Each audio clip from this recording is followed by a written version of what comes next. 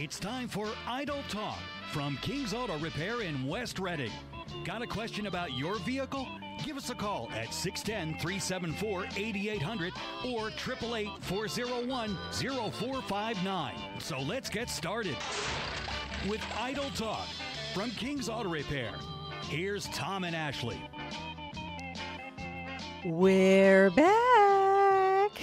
Well, hello, good evening, and welcome to Idle Talk. I am Ashley. And I'm Tom. And we are here on 8:30 a.m. WEEU. We are from King's Auto Repair, and we are Idle Talk. And we're talking about cars. We can talk about anything you want, just as long as it has to do with car. Give us a call, 610-374-8800, 888-401-0459. We're taking your calls, and we are also live on Facebook. So navigate out to Facebook, look for King's Auto Repair, and you will get notifications when we go live, so you can see our beautiful faces for radio. And if you have any questions and you don't want to call in, you can always just write it in the chat bar, and we can try to address it as we're yakking here about car stuff. So I don't even have my phone out, so it has my notes on it. So I didn't know where Tommy wanted to start. And as you start, I'm going to take my phone out. Okay, go right ahead. Make sure you turn the ringer off too. I'm going to do that. It's usually, well, somebody dials you up. I am so muy popular. You know, I get so many calls. Yeah, the spam ones. Well, yeah, everybody's exactly. everybody's popular. You get the spam calls. Right. They want to sell you a warranty. The IRS is after you. Yeah. I don't know. There's so many of them. All the good stuff. You're like, yeah, right. Yeah. First of all, the IRS doesn't call. No. They send letters. That's a really good point. Anyone who's listening, if the IRS actually calls you, it's not really the IRS, okay? So you can, someone actually, I did have an IRS call, air quoting call, and I got him so mad that he said expletives to me and then hung up. I was like, okay, bye. It was pretty good. But he said a lot of expletives and naughty things to me, and then he hung up, So yeah, and don't give any of those people money. So, That's right. Okay, good. That's right. So do you want to start with the oil change stuff? Sure. Okay. A couple weeks ago, a listener by the name of John asked a question through Facebook, and he said, my 2014 Camry recommended 10,000-mile oil changes with synthetic oil, and his Nissan NV200 recommends 5K with regular oil. He said, what's the difference? So I really didn't know off the top of my head, and I didn't want to speak out of turn without looking anything up. Right. So what I did was I did a little sleuthing on this because I wanted to know, all this information's out there. It's online. All you have to do is go and search for the owner's manual for that car. Right. So I wanted to go into it, but they can change how they want oil changes intervals to be. Yes, and probably the most notorious one for this was GM. They changed their oil changes. They came out in the mid 2000s and late to mid 2000s there in 2008 to 2012, and they said, hey, you can go 10,000 mile on oil changes, and they started having all kinds of engine troubles, a lot of timing chain issues, and a lot of check engine lights and cars not running right and all kinds of other crazy things. So they actually went and reprogrammed the cars back to 7,500 miles, and they don't have near as many issues as they had before. Still having issues, but not like it was every car before. Now it's maybe 1 out of 10. So definitely a lot better. But, asked about, why the difference in the oil changes. So I wanted to go look and just make sure, what a 2014 Camry actually recommended and what the Nissan actually recommended. So I went out online today and I looked them up, and the 2014 Camry actually recommends 5,000-mile oil changes. Right. So there's no difference whether you use synthetic or regular oil in it. So they just have 5,000 miles. 5,000 miles or 6 months, change oil. Oh, okay. So they want you to service it every 5,000 miles or 6 months. So, and that was their stand on it. So I thought, well, let's go look at the Nissan. And the Nissan actually had called for regular 530 oil, just had to meet a specification on the back, and the specification was SN. You can read that on the back. That is probably the second most up-to-date oil that's out there right now is the SN. What does that mean? What does SN mean? The S on so every oil's rated. Okay. So they all have like a seal on them, and it's from the American Petroleum Institute. It's your API rating. Oh, okay. So they rate it for how good the quality of oil is. So, and what's been happening with oil over the years is they've been taking a lot of stuff out that causes cancers and that type of thing, stuff that's not good for the environment. Yep. Mm-hmm. So all these manufacturers, they have like a spec on the oil. And what ends up happening is as these oils progress, they give them a new specification. SN came out, I think around like 2012, 2013, somewhere in there. And it was like the latest oil. And it was recommended in a lot of newer cars that you weren't supposed to use older oils in it. And they actually started having problems with these engines that were called direct injection engines. And they had the auto stop start feature. And once again, it was GM had this issue with some of their smaller cars that had the auto stop start. You come to a stop sign or stoplight, and you'd pause there, and the car would shut off. And then as it would start, the engine would blow. And what was actually happening was, definitely a problem, because it wasn't just like, it was like big pieces, like totally blown apart. Okay. Like oil, so not coolant, just like seizing, everything. it's like.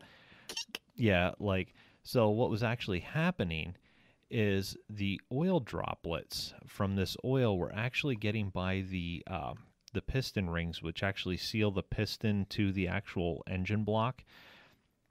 And what was happening is you get these little oil droplets in there, and they were actually lighting the oil droplets on fire before the piston got into the right place to be able to produce the power to turn it over. So as the piston comes up, and it kind of reaches the top of as far its travel, it compresses the gas, it compresses the gasoline and the air, and then the spark plug ignites, and then it pushes it back down. Okay. But it keeps going in that same rotation. But when these oil droplets got in there, they actually, as the piston came up, it would light the gasoline and air mixture on fire and push the piston the wrong way. Oh. It would push it the opposite way, and because these it are would do like it too early. Nano droplets, but a lot of them. Little itty bitty. So. And it caused a lot of problems. So now the latest specification is SN+. So, and a lot of manufacturers have switched over to that within the last 2 years. Okay. Because it caused so many problems, and they said, oh, this is so great, this oil's so good. And then they had those problems. Huh. And it traced back to the actual engine oil. Wow. So so a lot of those older cars actually that have that technology actually need the newer spec oil, even though that owner's manual calls for the older stuff. Well, that just kind of goes to show is what I had said initially is just because the printed owner's manual has X interval oil changes doesn't necessarily mean that that's current. So you really should go on to the website and check the dealer website or the manufacturer website, because they change and update things. Usually, though, when they do that, they'll issue a recall and they'll send you something in the mail to say, hey, we did this, we changed it. Okay, so. Well, that's good. They don't just do it kind of willy-nilly. It's pretty serious when they do stuff like that. Yeah. Okay, do you want to talk to... Yeah, let's talk to Irene and we'll come back to this. Okay, hi, Irene. Hello. Hi. Hello. How are you? All right. Go ahead. I just have a stupid question. No, it's not a stupid question. I have a sensor on my car. It's 2001. I haven't driven it that much, but I have noticed, it's supposed to show, the speed limit signs. Yeah. And it doesn't show all of them. And I'm just curious, do the speed limit signs have to have a chip in it to transmit, or, what's going on there? What year is it? 2001. 2021. I'm sorry. 2021. 21. Oh, okay. 2021, Okay. Because I'm like, I don't think 2001's had that technology. I'm sorry. That's okay. And I know what you're talking about because Tom and I just went on a vacation and we rented a Ford Explorer, and it does have those that had, remember I was like, oh, look, Yeah. it has the speed limit sign on there, so I know how fast I should go, so I know what you're talking about, but I don't know how that happens. Tommy does. It's actually programmed into the maps in the computer. Oh. So as they go around and they go down all the streets, it'll pick up the different signs, and they actually program it into the map in the computer, and then there's like a GPS in your car, so it knows your location and what road you're driving on, and it tells you just by the GPS location what the speed limit should be. Okay, so that's sort of... So I had just gotten a letter about selling my home, and they said, your picture, this isn't... We didn't go buy your house. This is from Google Maps. Yeah. And it wasn't my house. Oh, really? And this is one of the areas where I'm not getting that speed limit sign. Oh, because, okay, So that would make sense. Yeah. Yeah. So if you ever go on to Google Maps and you go to the satellite version and then you look for the little man down at the bottom and you click on him, that'll show you the roads that they've actually driven on. So it'll highlight the roads. So I know that there's roads near where we live. We're out in, where do we live? Rockland Township. That they haven't. We have like Rockland Township, Fleetwood School, whatever school, different schools. Anyway, so but there's roads that they haven't mapped. So that would make a lot of sense that they haven't mapped it, so they don't know what the speed limit is. Okay, I was just curious because it does it sometimes, and sometimes it's like, okay. It's like... Take a guess. Good luck. Yep. Okay. Cool. Well, thank you. Thanks, Irene. All right. Good night. Bye. That's a good question because because when we rented that Ford Explorer, I'm like, hey, look, it has the stop sign. It has the speed limit sign on it. And then it changed speed limit, and then it came up again with the new speed. I'm like, yeah. Hey, that's cool. So a lot of it's integrated with Google Maps, and they basically drive around everywhere and record all the different things. And one of the things they record is the speed limit on a certain road. So when they see a speed limit sign, they put in that this is the speed limit. So your car, these new cars they're connected. Yeah. They all have whether you like it or not. Yeah, they all have GPS trackers in them. Yeah. A lot of them have. They actually use the cell phone networks, and they've been doing that for a long time. It's just that nowadays there's a lot more information going back and forth than there were years ago. Yeah. GM did it with OnStar back in the 90s. Yeah. It was revolutionary. Yeah. And a lot of manufacturers were doing it now. And with the advent of I believe it's, I saw a thing that said one of the cell phone networks is shut. They're shutting it down. I want to say it was the 3G. I think it's the 3G. Yeah. But don't quote me on that. I don't exactly remember. But they're shutting down one of the cell phone networks to make room for the new cell phone networks. Right. And when they're doing this, it's actually a lot of car manufacturers up until 2019 were still using that as one of their data points and what they were using. So as they shut that off, all those cars are going to become disconnected from all this stuff. So all right. Well, kind of interesting. Let's take a break. We had a question come in on okay, and then we'll be right back after these messages. And now let's get back to Tom and Ashley with Idle Talk from King's Auto Repair. And we're back. Thank you so much for joining us. I am Ashley. And I'm Tom. And we are here on 8:30 a.m. WEEU. We are from King's Auto Repair, and we are Idle Talk. And did you want to address the... Yes. Okay. Yeah, if you want to read it off. 'Cause I just wanted to make sure I could pull the part up in the book here in enough time.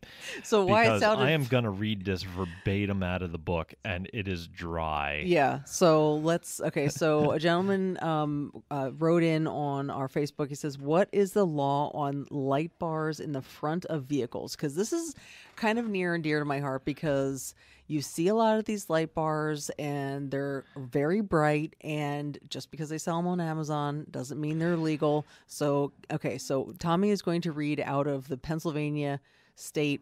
What's the name of this document? This is publication number 45. Oh, it is the State sounds Safety Inspection Manual. If you would like to read some of the driest readings, I suggest it. You can fall asleep.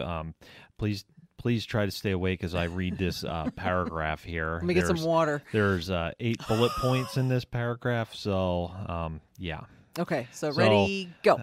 So a lot of the lights you currently see on the road right now are off-road lamps. They are not made to be driving lamps. They are not made to be fog lamps. And that is because they cast a beam in a flood pattern. So you've all seen your outdoor lights and that. Floodlights. Like your floodlights. Yeah. They flood the area with light. Right. A lot of these light bars are just that. Thus, not legal for the road. They are legal for off-road use only. Now, that being said, I'll read what the state has to say on them. Okay. It says, auxiliary driving lamps and fog lamps. Auxiliary driving lamps and fog lamps may be installed on a passenger vehicle or light truck if the lamps comply to the following. 1. Auxiliary driving lamps shall not be substituted for headlamps. Auxiliary driving lamps may only be used with high beam headlamps. So how does that? So they have to be wired into the high beams. So into the high beams. Okay. So right there, your light bars could possibly be on because they could be wired into the high beam headlamps. But how many people do you pass on the road to have them wired into the high beam headlamps? Probably not many. Fog lamps may not be substituted for headlamps. That's point number 2. Number 3, auxiliary driving lamps and fog lamps shall be mounted on the front, spaced at least 20 inches apart from center to center, and at a height of no more than 42 inches above a level surface, upon which the vehicle stands, nor lower than the lowest chassis part. Rear fog lamps, if originally installed or offered as optional equipment, are acceptable. Okay. So, that's right like here, OE stuff. Yep. But the very first part of this, the auxiliary driving lamps and fog lamps shall be mounted to the front. It's plural. Spaced at least 20 inches apart from center to center. Okay. So, a single light bar on the front, not legal. Okay. Because the wording here is plural. There has to be 2. Okay. Now, if you put 2 on there, 20 inches apart. 20 inches apart. From center. We have a possibility. And they're wired into the high beams. They're wired into the high beams. Okay. Now, we're getting there. Fog lamps are going to be wired into the low beams, but fog lamps need to cast downward because there's rules on how high fog lamps can cast light. Okay. So, auxiliary driving lamps and fog lamps shall be aimed when the vehicle and the lamp assembly are in the straight ahead position, with the beam not above the horizontal center line of a lamp at 25 feet. So that's the headlight aiming machine that you guys use. Yep. So this would be our headlight aiming machine would take care of this. But if you wanted to do it on your own, what you need to have is a level spot, and you have to be 25 feet back from a wall on a level field, and you want to measure at the center of that lamp. And when that lamp is on, it cannot shine any higher than however high it is on the vehicle. That's essentially what's that saying. So it has at to 25 be cast feet. down it has just to be a little cast bit. Downward. Okay.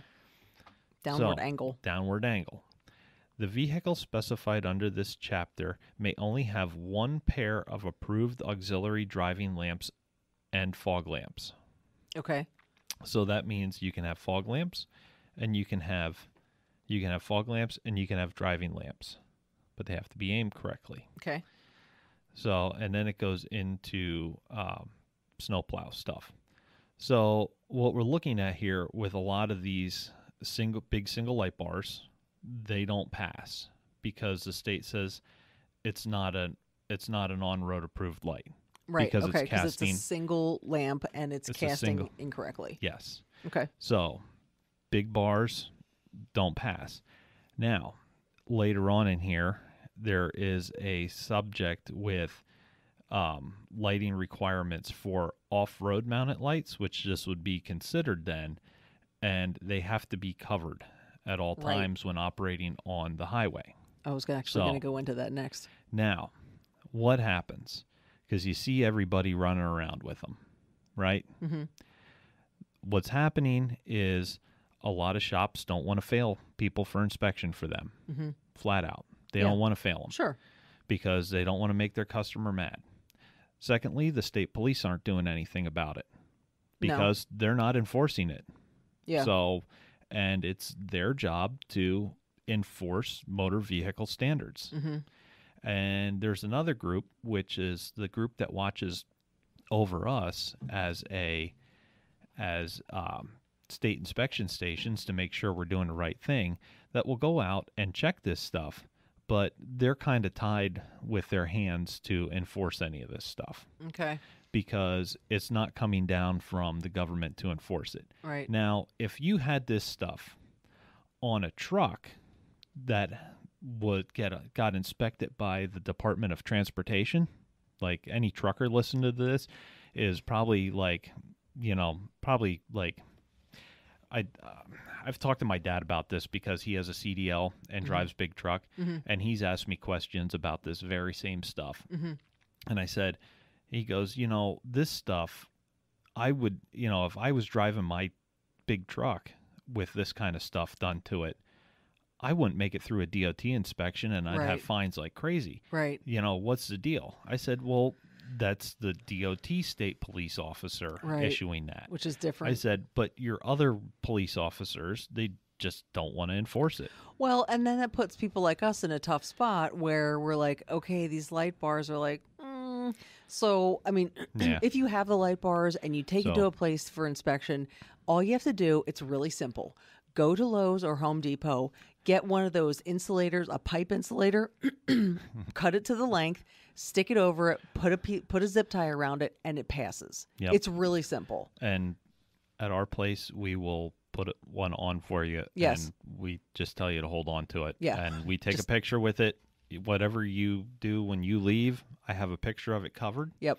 And you know what? It passed. It had a cover on when it was in. It had a cover on it. So yeah, whatever you do once it leaves here, I at least have the picture that says, yep, this is how it looked when I looked at it. Yep. So it passed. And guys do that too with these crazy lifted trucks because there's rules on how high up a bumper can heights. be. Mm-hmm. So they'll go and put really small tires on it and take it in for inspection. Forgot leg day. Yeah. So to kind of like bring it down. So, and the other thing that my dad was kind of expressing interest about was these pickup trucks with the tires sticking out past the fenders. Because you can only have I'm not sure if it's a quarter or a half an inch of tire sticking out past a fender. And that is a DOT law. That is a federal law. That's not even a state law. Okay. So when these guys have the tires sticking out like a foot past the fenders, it's not legal in any state. But law enforcement doesn't feel like enforcing it. So. Yeah. Well, they can have the tires stick out, but if they have additional fender skirts on that cover them, exactly. that passes. They have to be covered. Yep. So just have like the bolt-on fender skirts. That's perfectly fine. So there's plenty of stuff wrapped around this, and it's, it comes down to who wants to enforce what. Yeah. And, my driver's license is attached to our state safety inspection license. Right. So if one of my guys does something wrong, I can lose my driver's license. Right. So I just don't want to I like my driver's license. I'd like to be able to drive I'd independently. like to be able to drive, but we do. Our inspector comes in to check up on us, and he's like, "How you doing?" He wants to talk football. We talk football. I say, "Hey, did I mess anything up?" It's usually, "No, you're good. I'm just here. I'm going to make sure your paperwork's in order. You got all your insurances you need. Hey, great. Have a nice day. Have a nice day." That's how we like our inspections. Exactly. Thanks. Everything good? Yes. Okay. Super. Didn't have any complaints about me? Awesome. All right. So do you want to take a break and then we'll talk to... Yeah, we'll talk to Jim, and then we'll talk to George. Yeah, so let's take a break and we'll talk to Jim when we get back. Give us a call, 610-374-8800, 888-401-0459, and we'll be right back. We're back with more Idle Talk with Tom and Ashley from King's Auto Repair. And we're back. Thank you so much for joining us. I'm Ashley. And I'm Tom. And let's talk to Jim. Hi, Jim. Hi. Hey, I got an 03 Mercury Monquise, and about a month ago, maybe not quite a month ago, the cable that controls the transmission broke. Okay. So I got it fixed, and I drove it about 3 or 4 days, and then the transmission started to slip. Could that still be the problem with the cable, or is the transmission shot? It works in reverse, but I barely got it home. Oh man. Well, it's probably not with the cable, because that cable, basically, as long as it's set up right and it worked good for 3 or 4 days. Yeah, and the car starts, so everything is where it should be. Yes. So I'm going to tell you the transmission shot, and it's probably just, it has nothing to do with the cable. It just happened to be coincidental. Yeah. That's not what I wanted to hear, but unfortunately. Yeah. Well, Sorry. Probably. I know a little bit about those. There's a drum in those transmissions that cracks and causes that. So that's why I was going to say it's probably better to do a whole transmission in that, because when you start getting into replacing the actual metal parts inside, it gets expensive really quick. So yeah, probably less expensive to just take one out and put one in that's already been redone. If it were just the clutches, I would say, it'd probably be less expensive to rebuild it. But if it actually has like a cracked metal piece in there, you wouldn't take it to a transmission place and get it fixed, or? Yeah, you can. You can, absolutely. But they might tell you, it might be. I'll preface it with, they might tell you that it might be more cost effective to put another one in than rebuild it. Instead of doing you kind of do what I call exploratory surgery, where you start taking things apart and, we need this, we need that, we need that, and so it's a little bit like Rebuild Motors. There's companies that specialize in that, and then they just swap them back. Exactly. Yeah, they just take one out and they put the new one in, and it's already been rebuilt with all the new guts. So instead of kind of piecemealing it back together. And those are pretty solid transmissions, except for that Well, it part. has 200-some thousand on it. Oh wow! Oh, that's good. Yeah. No, you did well. Okay, you were talking about inspections. Mm-hmm. In '55, I had a glass pack on my '55 Mercury, right? Mm-hmm. And the cops were on you like flies on whatever. Mm-hmm. Today, you got the guys running around with the pickups with no pipes, with no mufflers on, and the Hondas are almost break your eardrum, and nobody seems to do nothing. Nope. I'm just as frustrated about it as you are. So yeah. That's what I thought of, Yeah. There's a guy that they were really hot on glass packs. Yeah. In well, the 50s. That was kind of a new thing too. So they probably wanted to be all over it. That was before the cutouts. My dad talked about the cutouts. And he said they used to argue which cutout was the best that made the most dust, because they had dirt roads. Nice.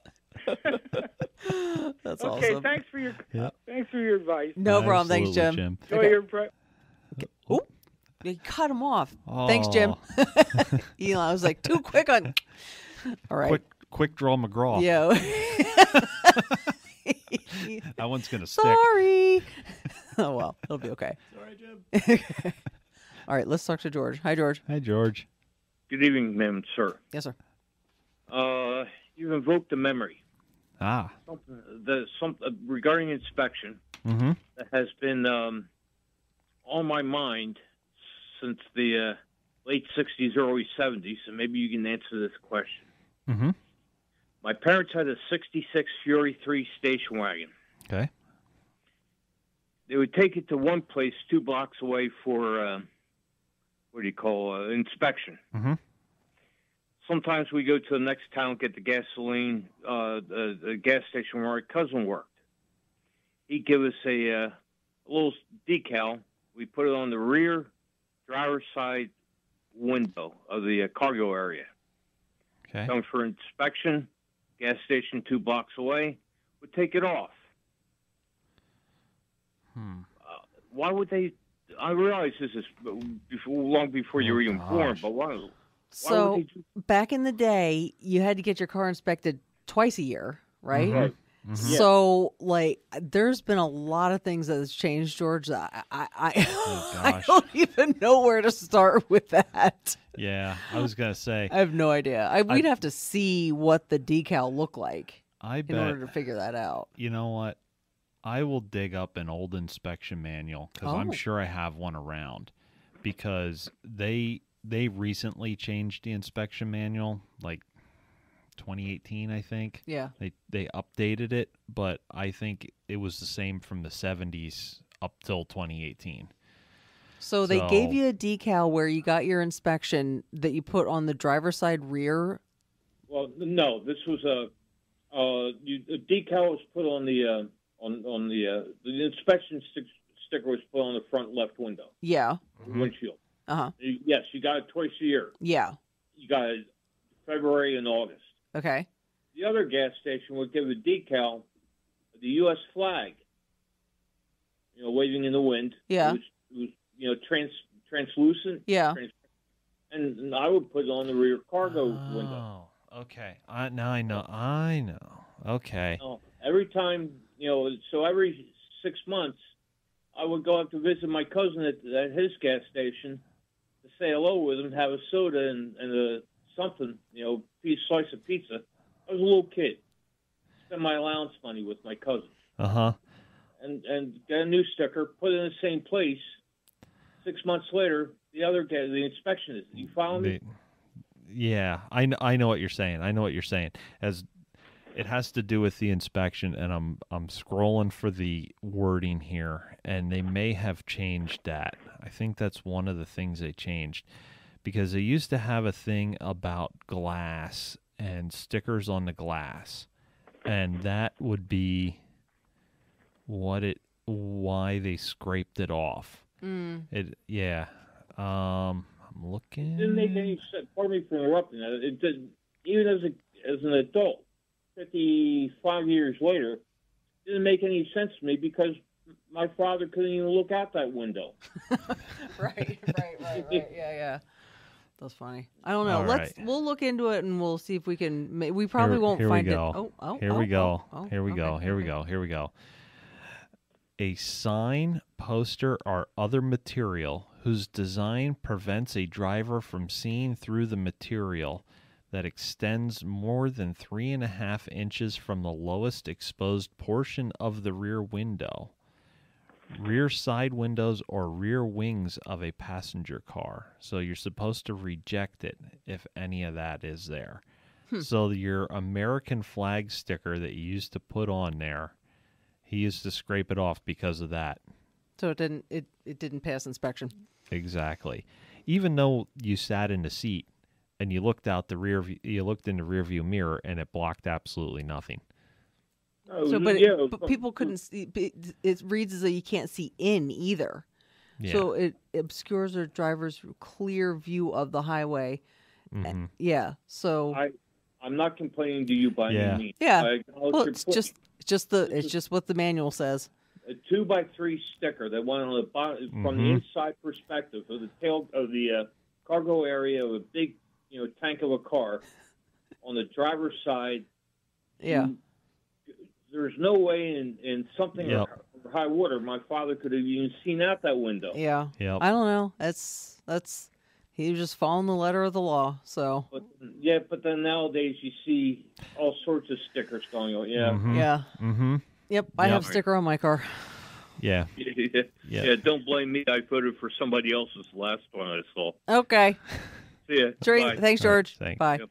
Let's take a break, and we're taking your call, 610-374-8800, 888-401-0459. We can probably take one more call because it's coming up on And I got the inspection manual up. Oh, man, if anyone has any more inspection questions. Yep, I got the inspection manual up here. We're looking for it. I'm ready to roll. Okay, we'll be right back. And now let's get back to Tom and Ashley with Idle Talk from King's Auto Repair. And we're back. Thank you so much for joining us. I'm Ashley. And I'm Tom. And we are here on 8:30 a.m. WEEU. We are from King's Auto Repair in beautiful, scenic West Reading, Penn Avenue. And I'm paging through the publication 45 here, and I'm trying not to fall asleep. So did you want to talk about maintenance again? Like, I wanted to Yeah, talk we about can circle back. I wanted to talk about the severe duty maintenance schedule that is kind of a farce. The one that I found today? Yeah. Okay. Yeah, because it's kind of... Because I was searching for something else, and I came across this severe duty. Oh, goodness. It's not going to give me the... I'm having a hard time opening this. It's like... Oh, that's because it's really long. Yeah, it's like giving 500 pages. So, anyway, I was actually doing some research for the show, and I knew we have one of these cars that comes in. It's an Infiniti QX50, and it has what the engine in it is a variable displacement engine. And what that means is your standard engine, when you turn it over one time, it will displace X amount of air. So usually that is now said in liters. So if you have a 3-liter engine, it will actually, if you were to seal it off and have valves in it that it only went one way, it would displace 3 liters of air every time it turned.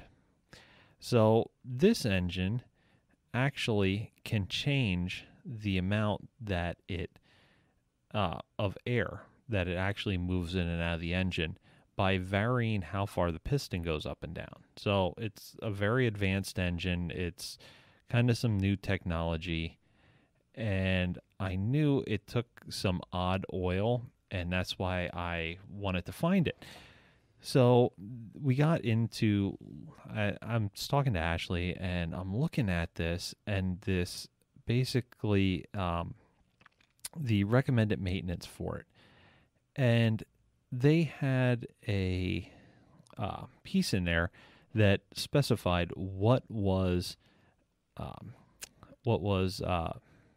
we go, severe maintenance, severe duty, and what was not severe duty. So I am almost to it, Ashley. What page right here is it that? is. Okay. Right okay, here okay, it is. Okay. I downloaded it too. But severe duty. So there's 2 different maintenance schedules that sometimes a vehicle manufacturer will put out, and they'll say if it's a light duty vehicle, then you can use this maintenance schedule. If it's considered extreme, I'm air quoting extreme, then you have to go with this maintenance schedule. Yeah, your severe or extreme maintenance maintenance schedule. When I think of extreme or severe, I think of like dusty road, lots of dusty roads, lots of mountains, lots the Baja 1000. The Baja 1000, lots they're of out jumps. there in the desert, and they're doing jumps. I'm just kidding, no jumps. But I think of like high altitude to me would be severe duty because there's less oxygen, less the air is thinner. But actually, light duty is considered city driving, flat with moderate hills, no towing or heavy loads, and no extended engine idling, and freeway driving. So like highway driving at like 55 miles an hour, no stopping, no starting. You get on the highway, you drive, and then you get to your destination and stop. Like that's considered light. So extreme duty, and this is for Infiniti, is repeated short trips of less than 5 miles. I know lots of people that do that.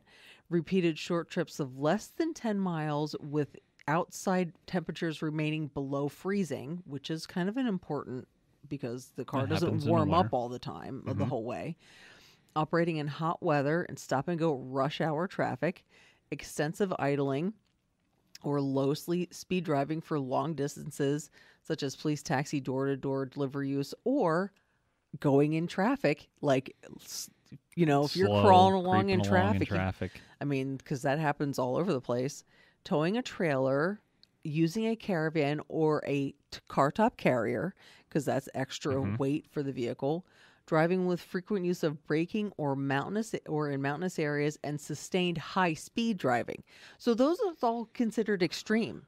So ask yourself if you do any one of these in any month. Yeah. And you probably do a couple of them. You know, short trips, cold conditions, hot stop and go. I mean, that's all considered extreme. Yeah, and we've had callers that have called in, and I can't remember her name off the top of her head, but I know her car was in an accident, and she'll probably call.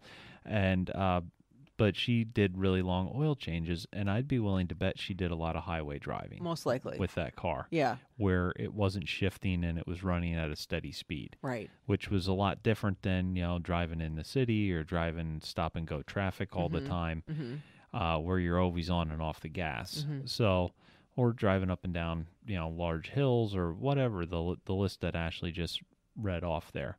So, you know, we started looking at the severity, you know, if you're following the severe maintenance schedule, because they have the standard maintenance and then they have the severe maintenance schedule here. And they say to change the oil every 7,500 miles. But the thing I found interesting was at 7,500 miles on their severe maintenance, they actually want you to replace the brake fluid. Which I found fascinating at 7,500 miles. Yeah, at 7,500 miles. Or 12 months. Now, wow. Yeah. This is infinity, what we're talking about specifically. And most of them I've actually seen that they're calling for the brake fluid to be replaced at like 15 to 20,000. And I thought that was a little excessive too, because, you know, okay, 15,000, you've had it a year and a half. Not much water is going to get into that system in that amount of time. It's going to be kind of hard. Yeah. So now I'd be saying, you know, maybe like 2 to 3 years, you're talking 30,000 miles. Now you might start seeing some water in it, you know, and it's starting to degrade. And these newer cars with the electronic braking and that, you know, they might not have the same, they're probably not going to have the same braking that if it had the clean fluid in it. And I think that is what and why the recommendations made this often, which I thought was every 7,500 miles, they're telling you to change the brake fluid in this car. Yeah. And I thought that is crazy. Yeah, that's kind of fascinating, but I find it interesting that they're saying that. But here's the other thing with the 7,500 mile maintenance. That means I have to do math. I can't just count by fives. No. Exactly. So wait, okay. 75 times 2 times 3 times 15,000. I can't do it. I was an English major. I didn't have to do math in order to graduate from college. Why do you have to make it hard? I know. Right? Just make it 5, 10, 15, 20. Yeah, exactly. It's easier to remember. Yeah. So, I mean, it's just and with this engine technology, this new variable displacement engine technology, I just don't trust that extra 2,500 miles to be okay kind of long term for this engine. Well, it's funny though, because they have very strict requirements on their oil though to be able to do this. But if they have strict requirements on the oil, they should really have strict requirements on the oil changes and making sure it's done at the correct interval. Yes. So the oil they call for this car is not inexpensive. Okay. So if you have one of these, you probably got sticker shock when you did the oil change on it. it calls for what they call Nissan ester oil. Okay. And it's what they use in a lot of their high-end cars. And the 350 and 370Zs before this called for this oil, and they ended up with all kinds of camshaft problems from people not using the correct oil. Oh, so pretty much everybody in the car world knows that if it calls for this oil, you need to use this oil, or you will have problems. And it won't be right away. It'll be down the road a little bit. But pretty much there's 2 places you can buy this oil. Maybe somebody has come out with their own now too to add to this. But Nissan was one, and the other was the Pennzoil Platinum Synthetic. Okay. Was the other place to get it, and then you're talking like $10 a quart. Shazam. Yeah. Shazam. So you're talking a little bit of money to do the oil changes on them. But if you don't use it, the car's not going to run right. And it will be a giant pile of metal that you can recycle way too early. We need to talk about warranty stuff. Every time I say we need to talk about warranty stuff, then we get derailed and we talk about stuff. But that's a really good warranty thing to talk about. I guess we'll get into that next week. And I actually had a story to go with that too, but we'll jump into that next week. We can get into that next week with some warranty stuff and oil changes. Yeah. Yay, oil changes. Yeah. The single most cheapest thing you can do to prolong the life of your vehicle. Exactly. So, all righty. Well, that is our show tonight. Thank you so much for listening. Thank you so much for watching. If you're out on Facebook, be nice to each other. Wear your seatbelts. And I'm going to take my soapbox and go home now. Okay. And it's going to be kind of scary weather tomorrow, so be careful out there. Thank you very much, and good night.